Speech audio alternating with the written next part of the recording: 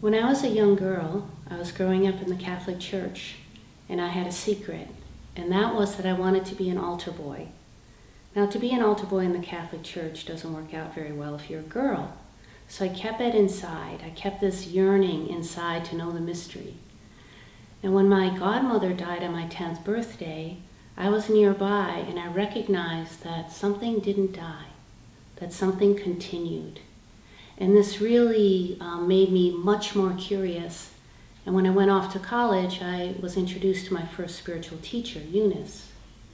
Now, Eunice confirmed that we do have a soul purpose, and that the purpose of that is to find out that we are not separate. We are not separate from spirit.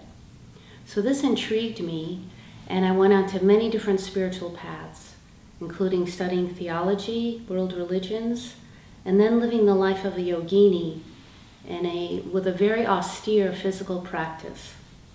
And while I was there in my 3rd year, my first teacher, Eunice, she came to visit me. Now, before she left, she said to me, "Get on with it." And I didn't know what she meant. I thought I was doing all the right things and really on the right enlightenment project. But then she left and died 3 days later. So I needed to take what she said seriously. So I left the ashram and I went to California. And as soon as I got there, I just felt really confused. I didn't know who I was without my spiritual practice.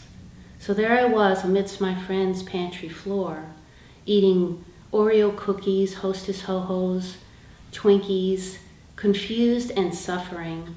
And I realized I don't know who I am. If I'm going to continue in this life, I need to find out, who am I?